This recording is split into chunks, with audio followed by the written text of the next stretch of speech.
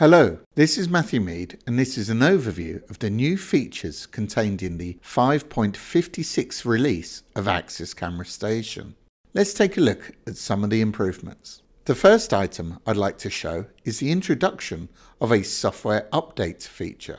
When a new version of software is available, it can be downloaded and automatically installed, even if you're remotely connected. You can also choose to automatically schedule the updates. The tool, although useful, is not intended for the management of larger numbers of remote servers, and we still suggest the use of IT software to manage larger installations, as you will have greater control of the update process as well as reporting functionality. A new feature added to this release is the ability to reassign a camera's storage location from an existing server to an AXIS S30 recorder. This is a simple way of increasing storage within your system. Add the S30 device to AXIS Camera Station and then you can reassign the storage location within the storage selection menu. After the change, new recordings will be made on the AXIS S30 device and existing recordings will be available until the retention time has elapsed. A new integration within this release is the support for the new AXIS decoder. This decoder can be powered by PoE and supports audio and resolutions up to 4K.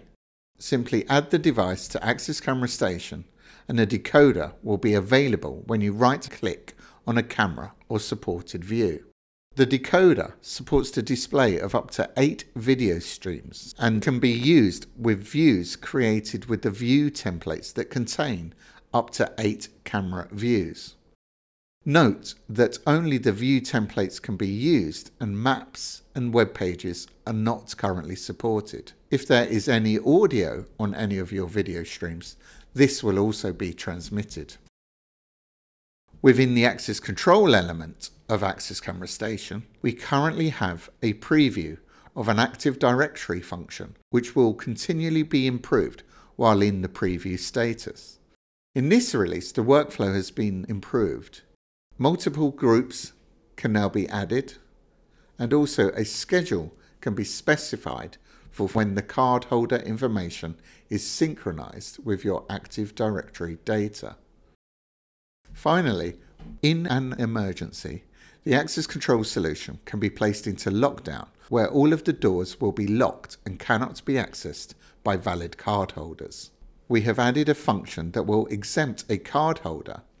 The exempt function will enable specific cards or card holders to bypass the lockdown. So this is useful for management and law enforcement roles who may need access to rectify the emergency. Please take a look at the release notes to see the complete list of changes within this release. I hope you found this video of interest. Thank you for watching.